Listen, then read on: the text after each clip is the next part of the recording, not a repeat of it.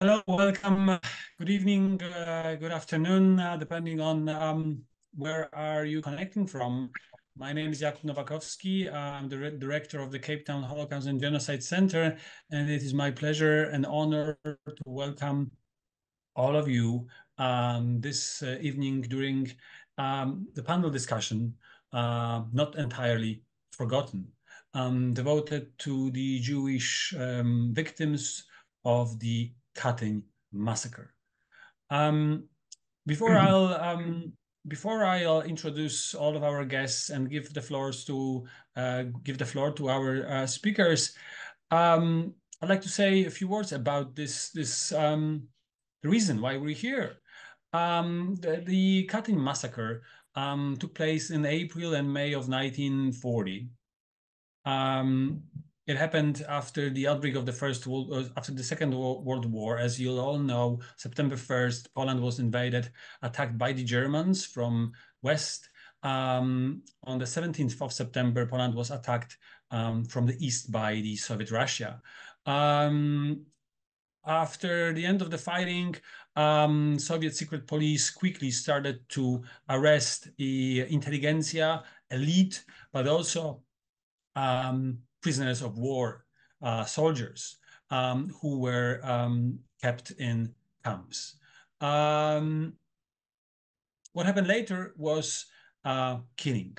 By the order of Stalin, Joseph Stalin, approximately 22,000 Polish officers, intelligentsia, elite, were shot to death in the forests and in forests of Katyn and other places. Among those that were killed were also Polish Jews. While for the post-war time, until Poland regained independence in 1989 and 1990 and became a democratic country, the story of Katyn and story of Katyn victims would not be officially recognized in this communist Poland. The perpetrators, the Soviet Russia, and again, the communist government was not interested in discussing this crime. So the victims were forgotten by the perpetrators, which is not a surprise. In the Polish narration, of course, in the underground Polish narration, the Soviet crime was not forgotten. It was discussed. It was illegally commemorated. But in the Polish narration, there was no room for the Jewish victims. As among those that were killed, there were hundreds of Polish Jews killed by the Soviets, not because of their Jewishness, not because of their ethnicity or religion, but because they belong to the elite of the country that the Russians, the Soviets were trying to get rid of. So in this Polish narration, the Jews were forgotten for the second time. And it is also in the forgotten. First of all, because most of their families were killed in the Holocaust. So there were very little of those that survived to remember, to commemorate, to mourn. After the end of the war, the 22,000 victims of the Katyn massacre were also became overshadowed by the much larger number of 6 million killed in the Holocaust. So in this program, Not Entirely Forgotten, we want to bring back the memory of those victims, of those Polish Jews that were killed by the Soviets in 1940 in the forests of Katyn. And I'm extremely grateful to our partners and participants of this discussion, without whom this program would not be possible. I'll start with our partners. Tallinn Aids from the Johannesburg Holocaust and Genocide Center, Marek Luk from the Durban Holocaust and Genocide Center, and the Polish Embassy in Pretoria. Thank you all for joining us in organization of this very special evening. And now I'd like to ask Tallinn Aids, a chairwoman of the South African Holocaust and Genocide Foundation, but also chairperson of the Council of the Katyn Foundation, Families of Jewish Origin, and we'll speak more about that foundation, to say a few words. Thank you very much, Kuba. Thank you very much to all that are part of today's very important first time in South Africa event. It is an honor to work with Luke Albinski for many years on issues of memory, and it is an important event today because, of course, generally, as Kuba already spoke about, the Katyn Massacre is remembered in the last 20 to 30 years. However, there are gaps in this story, and why the South African Holocaust and Genocide Center and the Katyn Foundation is interested in the story is because of our responsibility to recognize those gaps. Let's speak a little bit about memory, because this is really important. And in this case, it can really shine a light on many other cases of such lack of recognition, historical recognition and memory recognition of the past. We many times say, and actually Kuba now spoke about the fact that the 22,000 elite officers and others were murdered in Katyn and in other mass graves in the region. They were remembered, even if it was for many years sort of under the radar.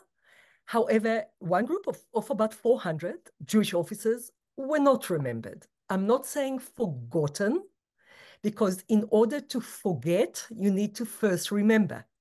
They were never remembered. So they were not remembered. So now the Katyn Foundation and the 3 centers in South Africa, the South African Holocaust and Genocide Center, took it upon themselves to actually recognize those victims. And this is one case of such effort that we do. And if you, our friends that are joining many of our in-person or online offerings, you know that many times we speak about the complicated memory, layers of memory. And today is one of those occasions. It is important for us to speak about it, and it's so important for us to work with people such as Ambassador Burakowski, the ambassador of Poland to South Africa, and with people like Luke Albinski that took it upon himself to really work on making us all remember. We are also extremely grateful to so many descendants that are here with us today. And I see in the participants list some that I know their parents, grandparents were either deported to Siberia and other places, parents, grandparents that were killed in Katyn and in other places. And of course, dear Giora Barnir, whose father was killed in Katyn. I want to recognize all of them and thank you all for coming and joining us in learning together about this very unknown piece of history. Thank you very much, Tali. So now, unfortunately, Ambassador Burakowski couldn't be with us in person, but he has sent a pre-recorded message, which we will play now.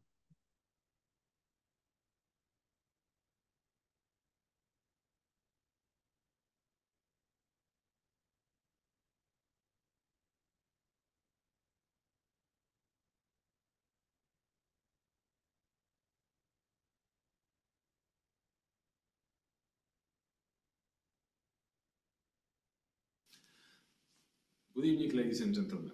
My name is Adam Burakowski. I'm the ambassador of Poland to South Africa. Welcome to the seminar on Katyn Massacre organized by the Holocaust and Genocide Centers of Cape Town, Johannesburg and Durban. I would like to express my gratitude to Director Jakub Nowakowski and Mr. Luke Albinski who made it possible. The Katyn Massacre is one of the most tragic events of Polish history of 20th century. After the invasion of Poland by Nazi Germany, the Soviets attacked Poland from the east. They captured more than half of our territory and introduce communist terror to this land. They deported several hundreds of thousands of people to Siberia, and they also captured several thousands of Polish officers. Then Stalin decided to murder these prisoners of war. And in Katyn and in a few other places in the area, they murdered more than 20,000 Polish officers. These people were not only officers, they were members of the intellectual elite of the country. So this massacre was a major blow against Polish society, against Polish nation. Then the Soviets tried to manipulate, to hide the truth, but because of the Polish researchers, Polish politicians, and also our allies, we discovered the scale of this massacre. Every year we commemorate the Katyn Massacre, and we need to learn this lesson, how to prevent our country from being invaded and how to fight for the truth. Nowadays we see what Russia is committing in Ukraine. We should stand with Ukraine and we should help them to fight against Russia. The lesson learned from Katyn Massacre should be repeated to the next generations. Thank you very much.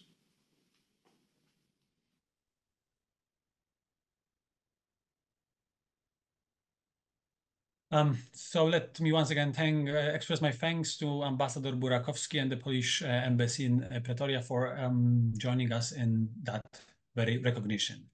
And now the most important part. We couldn't do this program if not for our excellent speakers and very special men. And it is now my pleasure to introduce both of them. Mr. Giora Barnir, known in Poland as Jerzy Rabiner, was born in Warsaw in 1936.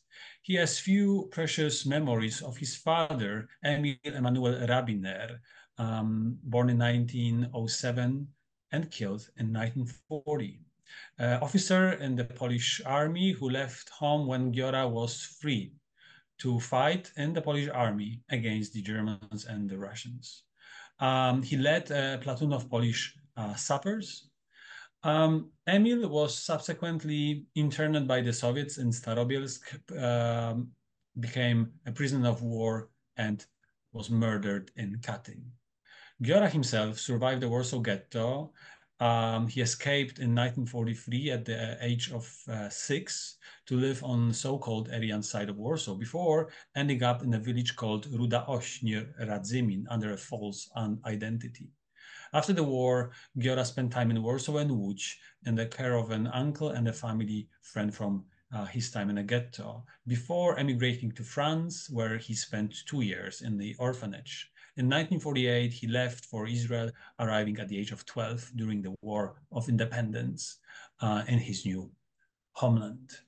Giora, with his late friend, Janina Goldhar, worked on developing a list of all the Polish Jewish officers that were killed in Katyn. With some persistent effort, he also got Yad Vashem to recognize the Katyn victims.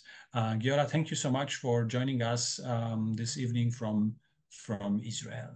Our second guest is Luke Albinski. Luke Albinski is based in Johannesburg and was brought up in a Catholic household, and he only learned about his Jewish origins at the age of early 20s. This actually started a journey of discovery, which led to his collaboration with Talinates at the Johannesburg Holocaust and Genocide Center in writing a book about his family history, as well as co-production of a documentary, which will soon be screened at several film festivals in the US. And also in helping translating and editing a book about the doctors of the Warsaw Ghetto, which was authored by Maria Ciesielska. And finally, recently, it was Albinski who set up a foundation to commemorate more than 400 Polish Jewish officers murdered in Katyn by the Soviet secret police, the NKW there.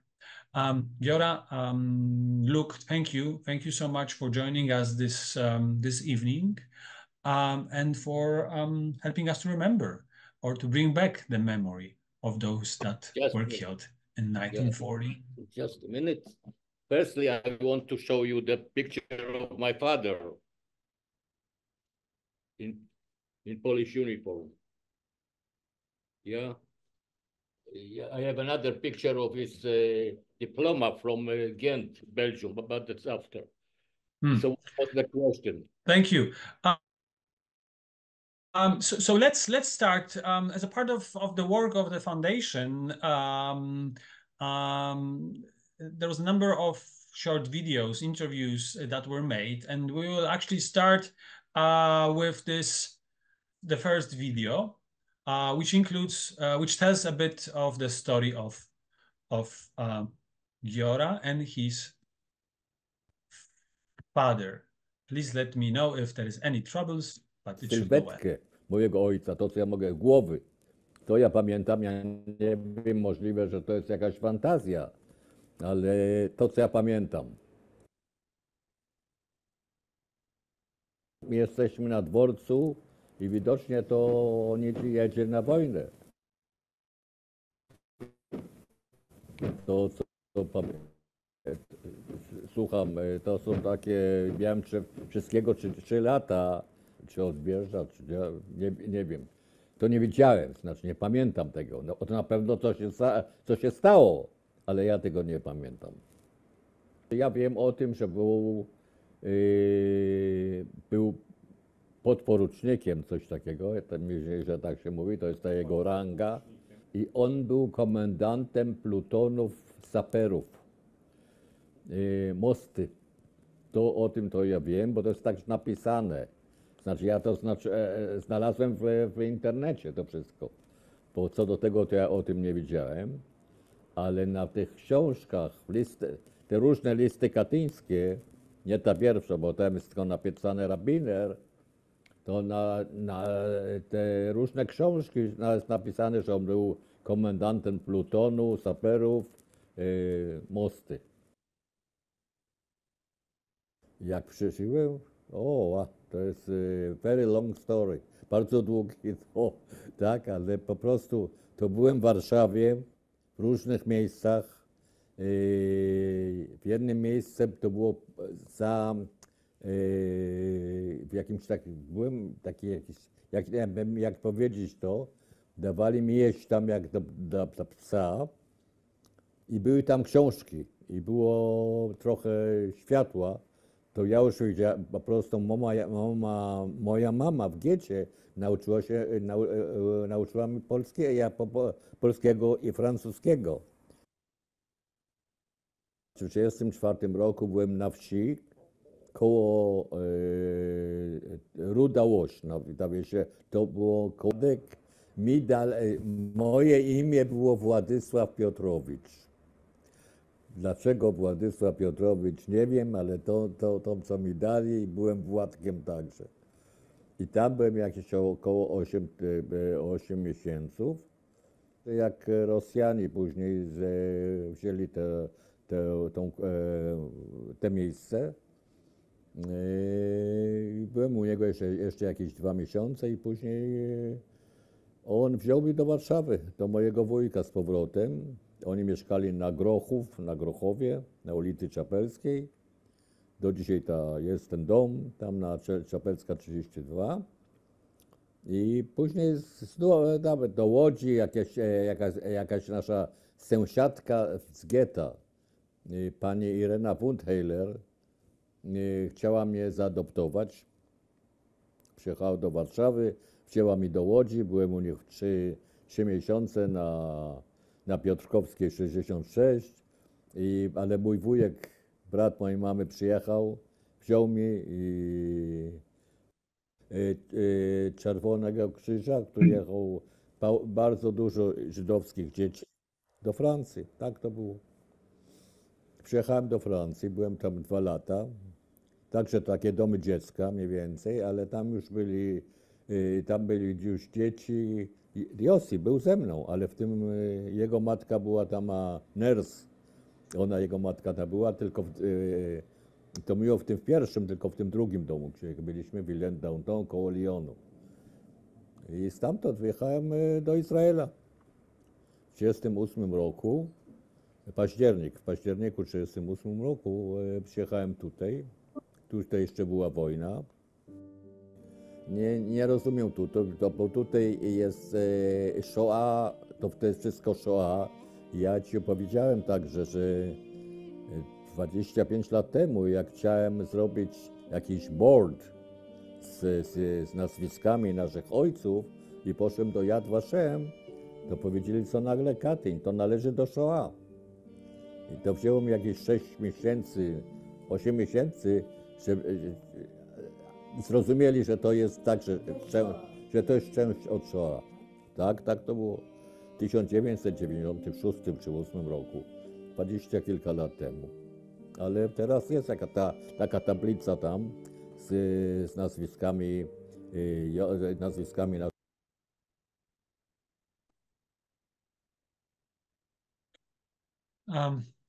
Giora, so when was the first time when actually you heard that that word, Katyn? Was that something that was discussed in your family? Not my family, but I will tell you. My family knows everything about. So the first time I heard, no, maybe I read about it. It was in 43, March or April. And the reason for it was that I was in the Polish part of Warsaw after I ran away from the ghetto. I ran away from on January 43. So I was in the place of when the girlfriend of my uncle or a brother of my mother was there. It was in a small room, and she collected me when I ran away from the ghetto. And my uncle was a little crazy. He loves to read every newspaper. So the Lilka, his girlfriend, every day brought him a newspaper. And one day,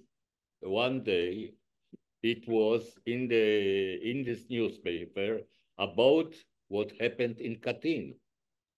And the name, there were some names because, you know, I think that the German found the graves very close to Smolensk in this area. And they found people in those graves. And there was a name of my father, Rabbiner, without rank, without name Emil or Milek, nothing, only that. So because as you read before it, my Polish was very good because my mother teach me Polish. I could read and write everything. So the name was there. And from this time, I knew that my father is dead. He's not alive. That's the first time. And after, when I came to Israel, his sister came to Israel with her husband in 49. And I lived with them. And she didn't believe what I told her about her brother, my father. And she sent letters to Swiss, to the Red Cross, to every place to find her brother. That's you see, that's the first time that I heard the name Katyn. Thank you, Giora. And Luke, how about you and your family? Was Katyn something that was discussed, or was it part of your discovery of late 20s? So, you know, I grew up in a Polish Catholic household outside of Poland. Now I think the most memorable event that made me aware of Katyn was the day before my 11th birthday. The Katyn Monument was erected in the James and Ethel Park here in Johannesburg. That was a big event. One of the architects who designed the monument, it's a beautiful monument in the park, was Andrzej Romanowicz, who was a friend of our family. And then for many years as a teenager and a young adult and later in life, I would go to this monument to for the commemoration of the Warsaw Flights, because as probably most of you know, South African Air Force squadrons flew over Warsaw during the Warsaw Uprising and dropped supplies to the insurgents. And 69 airmen were killed in that action. It was a pretty suicidal affair. And so every year, the Warsaw Flights are commemorated, and every year we would meet at the Katyn Memorial to commemorate those brave airmen, South African airmen that lost their lives over Warsaw. So that's where I learned about Katyn. It's quite symbolic there, because you have soil from Katyn, you have soil from the Powązki Cemetery, which commemorates the fighters of the Warsaw Uprising, one of which was my great uncle Mietek Mazowiecki. And so I was linked to that place through that fact too. And then there's also soil from the place where Jack van Eysen's plane was shot down, very near Warsaw Airport. And I met Jack and I got to know him. So yeah, so Katyn was part of the mix of all of that. But the other very memorable event that I will never forget was meeting one of the few escapees from Katyn. With almost 22,000 officers murdered, not just officers, also some civilians, but 22,000 people murdered in Katyn and in prisons in the area, but 395, so you can work out the percentage, it's pretty low, actually were transferred to other camps and were not murdered in Katyn. And one of these 395 was a very famous Polish emigre called Józef Czapski, who was the founder of Kultura magazine, who was a famous painter, a writer, a great intellectual. And I had the honor of meeting Józef Czapski with Adam Michnik in Paris, just after the fall of the Berlin Wall, as Poland was freeing itself from communist yoke, and talking to Czapski about his experiences. And he really did have a most extraordinary life. What you may not know is that Czapski actually looked in vain for Polish officers murdered by the Soviets twice in his life. First in 1920, we went to look for his old Ulan regiment to see what had happened to the officers in Soviet Russia who were left behind after the Russian Revolution. And there he found the Bolsheviks had murdered them in 1920. So he was on this searching for his officers in 1920. And then again, having survived Katyn in 42, 43, he was again looking for these officers who were murdered in Katyn. So what a remarkable destiny. And he wrote a book called In Human Land. And so that also for me, you know, in my early 20s was a very memorable event around Katyn. And then of course, Andrzej Wajda's film that came out, that was also for me very meaningful. Thank you, Luke. Yes, it is a interesting connection that actually this memorial that Luke mentioned in Johannesburg is, if not the first, is one of the first official memorials to the Katyn massacre, and it is here in South Africa in Johannesburg. And in Poland, where I'm from, yes, it was this dual situation in which, in the official books, history books at school, in the official language of the communist government until 1989, until 1990s, Katyn did not existed, and if existed, it was put on the it was the Germans, the Nazi Germans, that were blamed for that. That killing, for that massacre. That change in late 1990s and mid 1990s when when the new Russia, after the collapse of Soviet Union, recognized for a brief moment of time their responsibility for that crime. But today, with the Putin's Russia, once again deny any connection and any responsibility for that crime.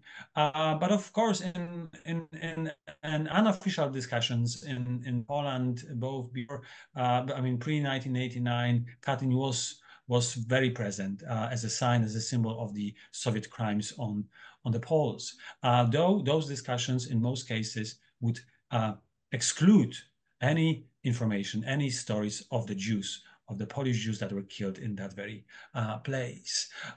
So Giora, you've mentioned that it took you some time to convince Yad Vashem to recognize that that crime and the people that were killed in Katyn. Do you know that today something has changed? What's the level of knowledge of that very massacre, of that very story in present-day Israel? I don't think so, because you know my generation, maybe because I told the story in some places, but the new generation, they don't know nothing about it. You know, we have our Shoah, and you are speaking about almost almost 600 Jewish Polish officers. It was, the number was 400. But you know what's happened? That Janina Goldhar and me, we were looking for the names, because the Polish from Poland, from the Rodzina Katyńska, they sent us the cemetery books. You know, the cemetery books, all the names. And for example, if you hear name like Ben Moshe Wilkomierski, it means that he is a Jewish, but he changed his name to Wilkomierski. So it was very difficult to look after it. So sure, we found 400 and some, but there were, I think, 200 more officers in the Polish army. Yeah, and you see in Israel, when we begin our small organization, it was 30 years ago. Even it was Janina Ziemian. She was a wife of a very author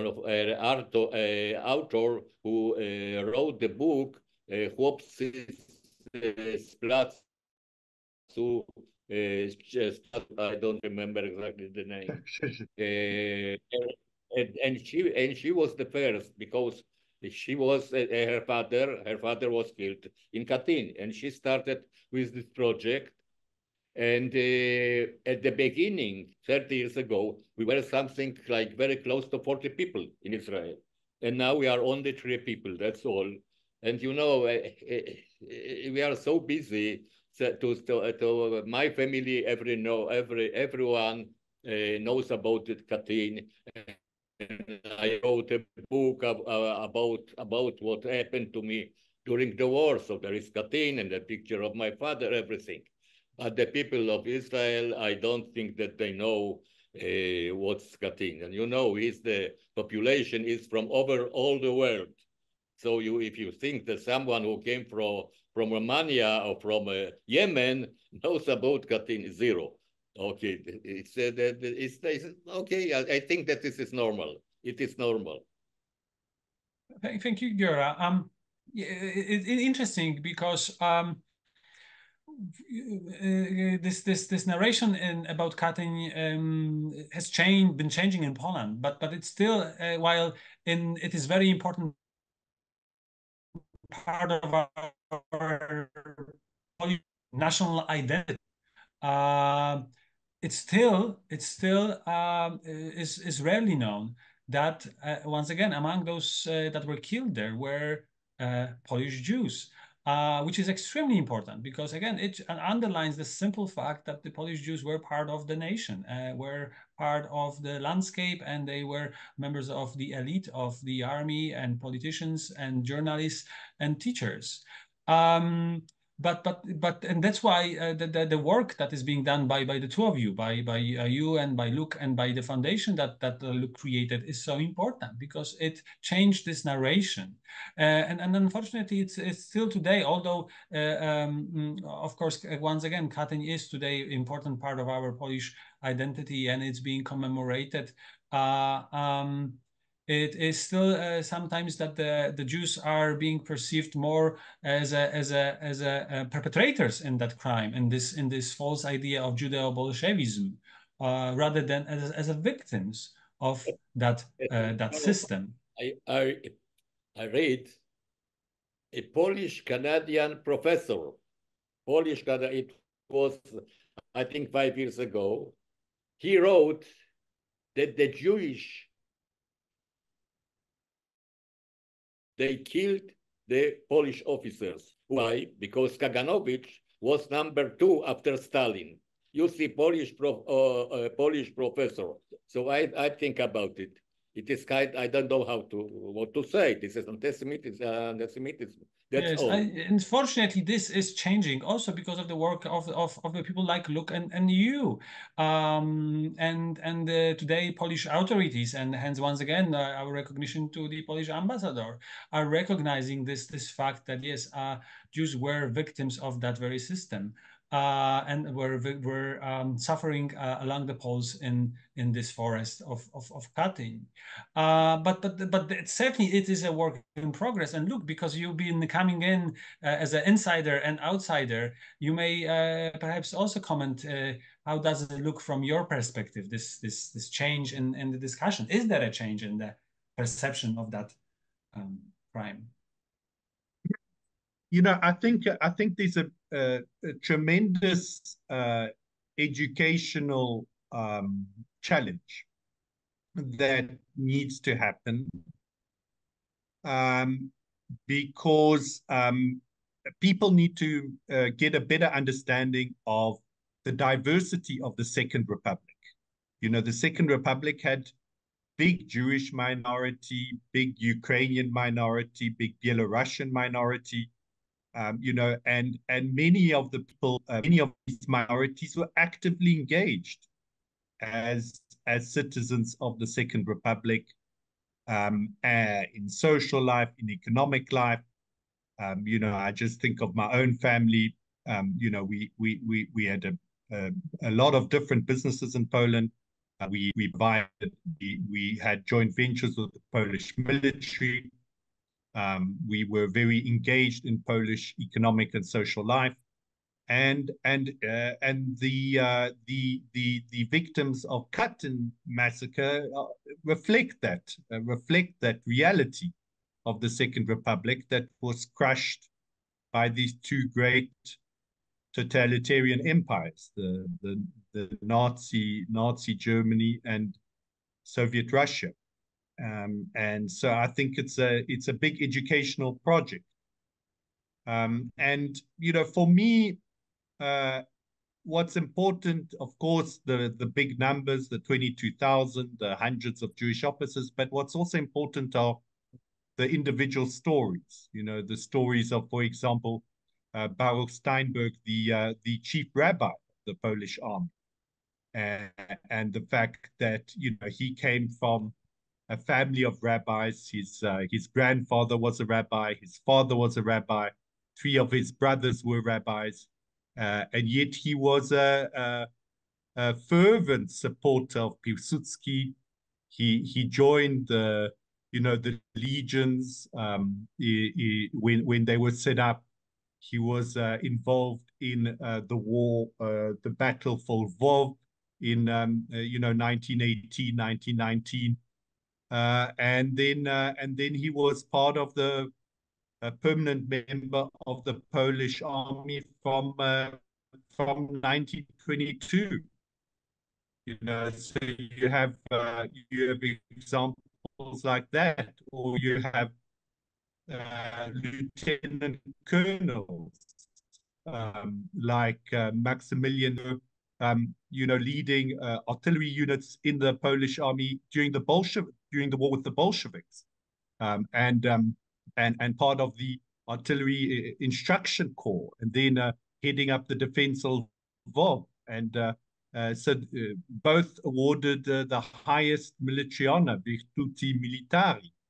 So these stories for me are sometimes more meaningful than just the numbers. The fact that 14 generals were murdered, 200 pilots were murdered, 300 doctors were murdered in Katyn. By one estimate, 25% of the Polish elite was murdered in this event. So you've got the big numbers, but then you've got these individual stories of heroism, of Jews being very much engaged in the battle for Polish independence, for the fight against the Bolsheviks in 1920, part of the military in the 20s and 30s, and then victims of Katyn. Yes, you're absolutely right. And actually, the name of Chief Rabbi of Polish Army, Baruch Steinberg, is also important for me, because it is actually the first time I read and heard about Katyn was when I also saw his name. It is actually it was in Polish church, in a church in Kraków, a military church, which serves to military, and on the walls of that church there are plaques with names of those killed in Katyn. But it's important to recognize that Katyn is while it's a physical place, it also became a symbol of few other places where those shootings took place. Just like Auschwitz today is a symbol of all the concentration and death camps. So it was not only Katyn, but also Kozielsk, Starobielsk, Ostashków, where the killing took place. And in that very church, in that very center of Kraków, there was a plaque with a name, Baruch Steinberg, major, rabbi. And for me, as a young boy, that was actually for the first time when during those masses, when I was thinking about various different things, often I would go and read those names and read the names of the people that were listed, and among them there were Polish Jews. So and again that you Giora, you already mentioned that a bit, but how do you think the Holocaust remembrance impact the remembrance of the Katyn massacre? What do you mean by that? There is no... Whether do you think if there is and look, that's also a question to you, whether there is a room within... I think, Jakub, I think that one of the ways in which it impacted it very meaningfully is that most of the Jewish Katyn families were murdered. So where during people that had survived the Shoah and who could speak about their fathers who had been murdered in Katyn, because most of the officers of this is the tragedy of it all, that most of the the families of those officers ended up being murdered in the Shoah. Yeah, but you know, it's very hard to me to connect the Shoah, the Shoah to Katyn for me, because it's only the reason is the number. The number. If we are speaking about the Jewish officers, yeah, I'm speaking about 600 Jewish officers and about 6 million in the Shoah. You see the difference between that. So it's you see the people don't know nothing almost now. I'm sure almost not nothing. Yeah, about the Katyn in Israel. Once there was an ambassador in Israel, a Polish ambassador. He invited me, and he had some ideas how to spread the information about Katyn in all the schools in Israel. It was kind of absurd. Yeah, you see. So I don't know. But just a minute. You know that Vaida, the film, the movie, Katyn, Vaida, his father was too Jewish. You knew it? Okay. Because, yeah. So that's the reason that I think that maybe that's the reason that he made this film. It's very good, yes. And yeah. I can recommend it. Thank you. Yeah. Yes, certainly, certainly, it's worth seeing. And Andrzej Wajda is no doubt. I mean, late Andrzej Wajda is one of the most important Polish film directors. And so look, and Giora, I mean, how has the legacy of Katyn Massacre impacted you and in a wider sense subsequent generations? Is there something that has been the trauma or pain has been passed on from generations to you? You know, from my side, I want to make two comments. The first one is that, you know, I just find that Katyn should be a moment of for unity of the Polish nation, because it's a national tragedy. Half the officer corps, it's an exceptional event, even in military history globally, that half the officer corps gets murdered in a matter of a few weeks with a shot to the head. It's just an incredible event. And so it should be a moment of national unity, where all the components of the Polish nation are recognized and honored. And you will know this, Jakub. What is very sad is that our tragedy, where 96 Polish humanitarians, politicians, the president, Lech Kaczynski, the chief of the general staff, were killed in that unfortunate plane accident. It became also a point of massive political polarization, with the believers in the conspiracy theory, not able to have a rational discussion with the rest of society. It's very much like what we see with the MAGA crowd in the USA.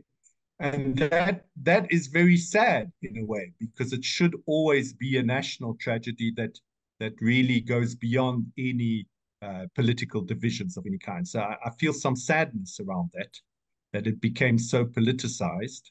But for me, what's important is that unfortunately, Giora and Miriam and Yossi are quite elderly, and we of course wish them 100 lat, 200 lat, but reality is that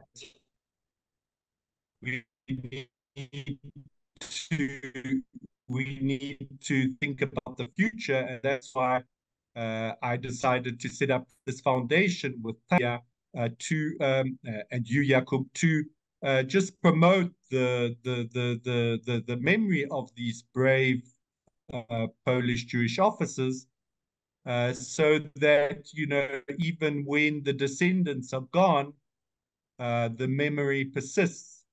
because it is a beautiful sign of the sacrifice that these officers made for the Second Republic, which, despite all its flaws and all its issues, was a moment of relative freedom and development for Poland after the partitions and before Nazi occupation and then Soviet domination.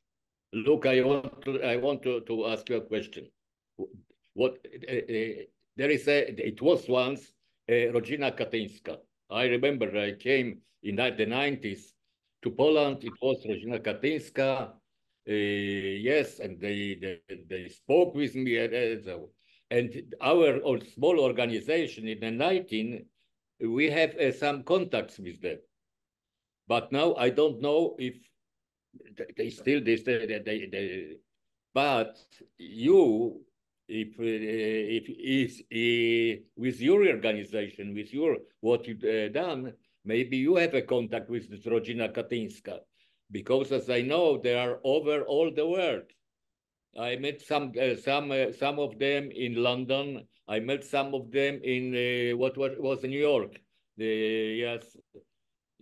Of those people. So maybe this is something that you can connect with them. That's definitely the intention. Definitely the intention to connect with them, and the other intention is to also develop a bit of a virtual presence. So we've set up this Instagram site, which is like a virtual graveyard, which has the names of the officers that you've identified. And we thought it was very important to do this because we didn't want the work that you and Janina Goldhar did to go to waste, to get lost, to get forgotten. We wanted those names to actually exist, if not physically, then virtually. And that's why we set up this kind of virtual graveyard. We actually haven't found any other virtual graveyards. I don't know if this is like the first of its kind or not. It's not really important, but we set it up, and it has all the names. And obviously, if there are any errors that have crept in, please tell us. We'll fix them. But it has all the names of the officers that were on your list, Giora, and then it has some really very moving photographs, like the photographs of Baruch Steinberg, Rabbi Baruch Steinberg, the photographs of the lieutenant colonels that I talked to you about, Maximilian Landau and Jerzy Zapolski, who were very senior Polish army officers. It's really I think a way of commemorating these officers, so people can find these names. Maybe some family members will find the names. And there's so many stories. For example, from my mom's hometown of Kutno, we found the name of Jakub Landberg, who was a doctor who was killed in Kutno. A friend of mine, Bernard Katz, connected me with the son of Richard Stern, who also had a really interesting story. He was a Polish Jew who spent 18 months in Siberia, then managed to get out with the Anders army, and then actually fought in Monte Cassino. And the graves of Jewish soldiers and officers in Monte Cassino. And then we have pictures of Emil Rabina. We have pictures of other Polish officers. And so I think this is also our way of just of commemorating these officers, of not allowing their names to be forgotten, of acknowledging the heroism, and of saying something important about the Second Republic, which was a place of diversity, where you had people of different faiths and different ethnic groups working together. We don't ignore all the anti-Semitism. We don't ignore all the difficulties, but it was a place which engendered the loyalty of groups from very different religious and ethnic persuasions. Yeah. Thank you, Luke. And I think there is something, one more thing that this virtual graveyard is doing. It is also providing this commemoration, which is not religio-ethnic. I mean, which does not narrowing down the symbols to Catholic ones, as you all see in the memorial in Johannesburg, just like many other memorials devoted to that very crime, use the symbolic of cross, but there's no Star of David. Yeah, there's no reference to the simple fact that not all of those people were of Jewish faith. They were all Poles, including Polish Jews, but not all of them were of Polish, of religious, of Catholic religious. That's absolutely right, and that's why if you stop on the logo that Jackie designed for us for the foundation, you can see the red and white of the Polish flag, and then the Star of David there. I think it's a very beautiful logo that she designed there for us. I think a deeply meaningful one, and certainly what we want to do. One of the things that we want to do in future is look to try and convince the authorities, be they city authorities or national authorities, to also put a Jewish symbol on some of the Katyn memorial sites, so that this the reality of the Jewish sacrifice is also acknowledged. So that's going to be a battle that we'll be taking up in future. We also need to acknowledge that not only were there something like 100,000 Polish Jews that fought in the Polish army in the September campaign against Nazi Germany. So there were about 1 million Polish soldiers that were mobilized, and 100,000 of them were Polish Jews. Not only do we need to recognize all the Polish Jews that were in the Anders army, including one very famous one, Menachem Begin, who left the Soviet Union, got to Persia, got to Palestine, and then also those that continued. Some of them stayed in Palestine, but some continued on to fight in the Italian campaign and in Monte Cassino. And then, of course, we must recognize also the Jews, the Polish Jews in the Polish Soviet army of Berlinguer, because, you know, it's easy to forget their sacrifice too. And there were many Jews there as well. So I think it's a layered, multi-dimensional story. Thank you, Luke. And hopefully through the work of people like you and the foundation that you created, but also other institutions and the Polish authorities, this will be possible. And the inclusion of this Jewish suffering into this wider narrative of Katyn will indeed take place. And we'll see questions, but before maybe we'll get to those, maybe we can actually play some more videos prepared by Luke and his team and by the foundation that will first of all show some of the things that the foundation is doing, and also voices of two other people that are very closely connected to that crime. So let me start with the first video.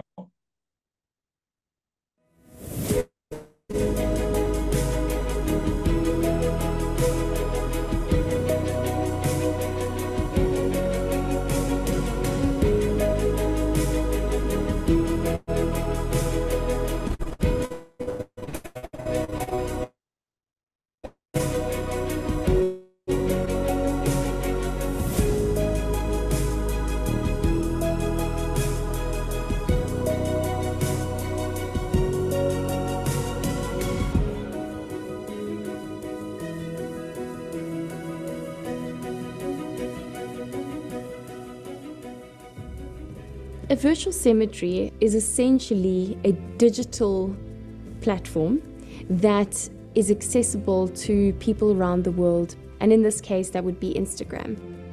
This project was originally actioned to commemorate the Polish Jewish officers. When you visit the site where the family members can, go back and look at records, that information is accessible and gives that feeling of honor, respect and dignity. It is very complicated for me because I don't know my father at all. I didn't know him. And nobody told me about him. Kiedy wybuchła wojna, ojciec został zmobilizowany. On był lekarzem rezerwy. I więcej nie spotkaliśmy jego. My father for me is something that I don't know. It's like a ghost, that's all. What I remember is only a kind of silhouette of him, that's all.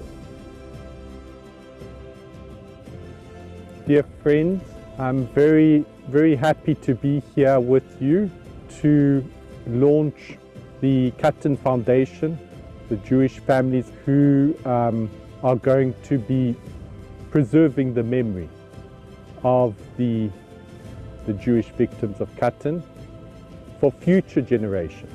There were Catholics, there were Jews, there were Orthodox, Polish citizens that fought for Poland. And this is the truth that must be told. Oblivion is the final indignity, and we don't want that to happen. So we're encouraging all of you to look it up on Instagram, and soon enough there's going to be also a dedicated website for that project. So you'll be able to commemorate those victims and learn more about their lives. Let me share two more videos, which will bring again two other stories to us. Please just give me 1 second.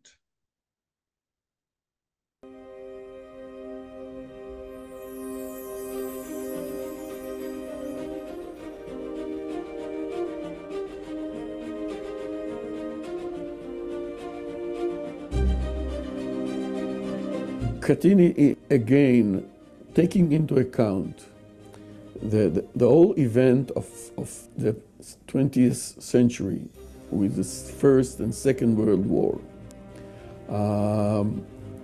in proportion and with a span of attention that you can have to any specific event, especially when you don't have a good PR for that event. You don't have the heroes that knows how to tell the story. Katyn was almost, the story disappeared, and for years nobody spoke about it at all. It only in much later became a story, or we realize the whole story of what happened there.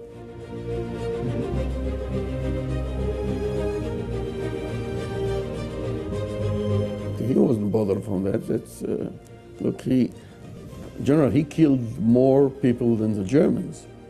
20 million, mainly Russians, of course, but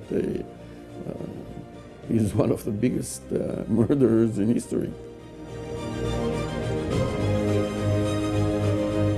The story of the event in Katyn, the murders of all those Polish officers, is not known well.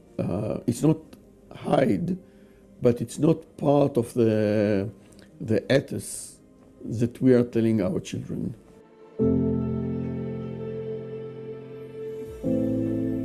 Ladies and gentlemen, it is my great honor to be here today with you to commemorate the victims of the Katyn tragedy. The Polish embassy in Tel Aviv has been working for many years and supporting the Katyn families of Jewish descent here in Israel. It is our tradition that we gather every year to lay flowers and to commemorate the victims of Katyn at this memorial, which is important for the history and the common past of Poles, Jews, and all those who served Poland and who lost their lives in these tragic events in Katyn, Smolensk, Starobielsk, and Ostashków. We are so occupied with so many other stories, especially here in Israel. We just had the Holocaust. And that wasn't, in the beginning, stories that we didn't know how to deal with. People didn't speak about it. Among all those events that we had to deal with and to remember and to commemorate, it seems that we didn't have room for the tragedy of Katyn. It's a pity, it's sad, and it should be, but that's the way it is.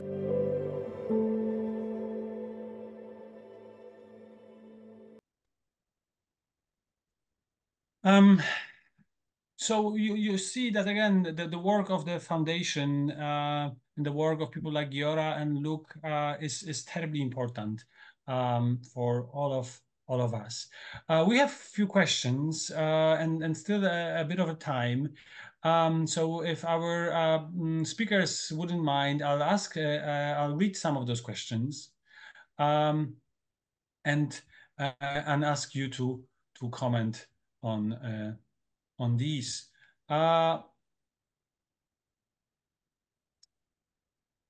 Were the Jewish victims singled out in any way for being Jews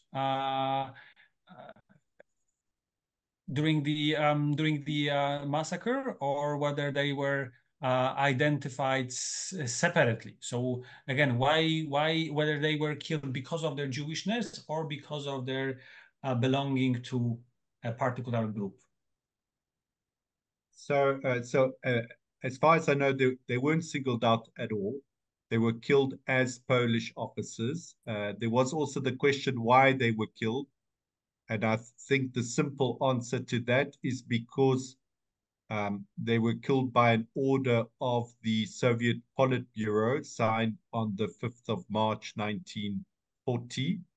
As essentially counter-revolutionaries. They felt that these people represented the elite of Polish society and would always be leading initiatives to try and resist Soviet domination and the imposition of the communist system on Poland. So I think that was the reason they were killed. And in terms, I just want to quote a little snippet that I did find about the Jews in Starobielsk before they were killed in Katyn. That was written by Bronisław Młynarski in his book In Soviet Captivity, where he says. And it's just one sentence, but it's quite moving. He says, on Friday evenings, we gathered outside a dilapidated shed where hundreds of Jews, led by chaplain Dr. Steinberg, said fervent prayers in Hebrew. And of course, a few weeks later, they were murdered. Thank you, Luke. Look. They were killed because they were Polish officers. That's all. So thank you, Luke. Thank you, Giora. I see that some of the questions been also already answered in the chat. Are there any final remarks, comments you'd like to make before we will finish up this recording, this program? I want to just read from a short recollection by Janina Goldhaar. She published a book called My Story in 2012. And this is how she experienced the tragedy, the Katyn tragedy, how she found out about her father's demise in Katyn. So it goes like this. We spent those days waiting for a message from the father. If I remember correctly, we received the first signal that he had survived in October 1939. We were visited by one of the soldiers who served in his unit and was taken prisoner by the Soviets. The Soviets released all the soldiers but kept the officers. Our father sent us a message that we were fine. My mom was pleased that he was detained by the Soviets because she thought this was better for a Jew than being arrested by the Germans. One day in December, we were delighted to receive a postcard from Starobielsk camp, and then another one in which he wrote he was fine and asked for our photos. He also wrote that he had my teddy bear. The third postcard was written in early March. It came at the same time as a return parcel with photos that my mom had sent. We were upset by this, but my mom thought that he must have been transferred somewhere. At that time, we could not even imagine that he was already dead. Just a minute, just for the mother of Janina Goldhaar. She was the oldest widow of Katyn. She died she was 112. Okay, just to add this. Thank you. And since we're bringing voices, maybe we still have time for one last video of Miriam Baram that we can play now. And again, if there are further questions, please write them in the chat.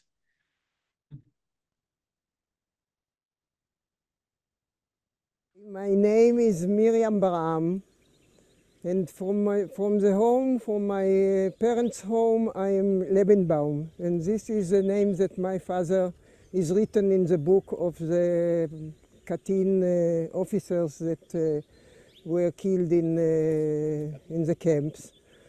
I think that I am the youngest orphan in this project because I was 10 months when the war started. What I know that my father was a Polish officer in the army, and what I heard about that he was killed in the war. How and where, and they didn't tell me. It is very complicated for me because I don't know my father at all. I didn't know him, and nobody told me about him. They didn't speak. My grandparents, they lost 3 sons. During the war, we were in Uzbekistan. We ran away to the east and spent the years of the war in Uzbekistan. My grandparents came separately and my mother came separately. Each of us came separately, and I don't know why. I was a child, nobody told me why. And then my mother went to live in Warsaw. She found a flat, a place to live and to work, and my grandparents, they found me in the home of children, and I was with them during it was about 2 or 2.5 years. And when my grandfathers heard about Israel, there is a state of Israel, he decided that he is going to Israel, nowhere else, only to Israel. So this are all things that when I grow up, after my grandfather died and after my grandmother died, I started to make my puzzle by myself from stories that I heard, that I remembered, that I knew, and find out. And then because in Israel we heard about the Katyn only in the end of when Russia fell, when the communism. The USSR collapsed. Yes, so it was 89 or 90 in this time, and I was, wow, with all the 20,000 names of the officers that were dead, and I find my father's name. So it was the first time that I saw, how do you, in Hebrew it is black on white, my father's name as a dead person, because before it was only stories. In Israel, the process of Katyn is not known. When I say sometimes my father was killed in Katyn, what it is, it's not really the Holocaust. It's not the same. And if you make things here that more people will know about it, I think it will be very good. Thank you.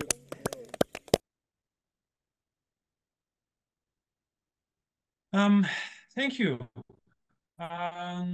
Thank you, Luke. Thank you, Giora. Thank you, Talinates. Mary. Thank you all for joining us during that program. Thank you all who participated and joined us from various places. I've seen we had people from South Africa, from Israel, from US, from Poland. I think this moment in time when that is happening around the world. I'm glad that we also find a second to think, to commemorate the victims of that particular crime. Polish Jews that were killed, along with the Polish Catholics, Polish Greek Orthodox, as Luke said, killed in Katyn and other places in April and May of 1940. Thank you all. Have a good evening. Have a good night. And I hope we will meet again at some other programming organized by either by Cape Town Holocaust and Genocide Center or our partner institutions in Johannesburg and Durban. Thank you. Thank you very much, Jakub, for organizing this event. Thank you, Giora. Thank you, Luke. And thank you, Kuba. Okay. Thank you. Thank you. The program was recorded, so should you like to rewatch it or share it with friends, the link will be sent out to everybody soon, and it will also be available at the YouTube channel of Cape Town Holocaust and Genocide Center. Thank you all again. Good night. Good night.